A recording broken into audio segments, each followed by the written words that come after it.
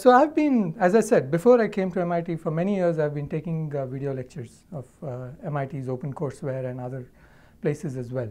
But there's a huge difference with being here, I realize.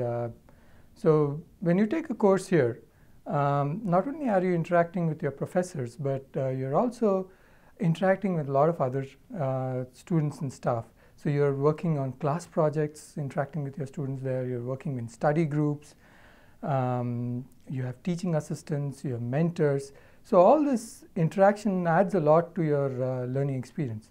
And then you're doing problem sets, quizzes, exams.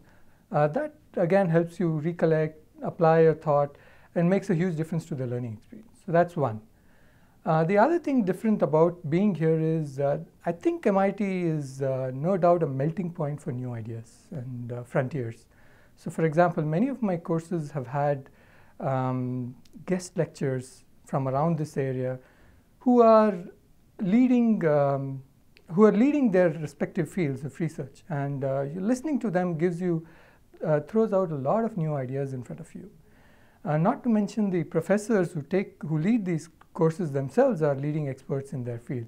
So in summary, the learning experience was great. It's very different being here. And I think this is definitely a melting point for new ideas and frontiers of technology and science.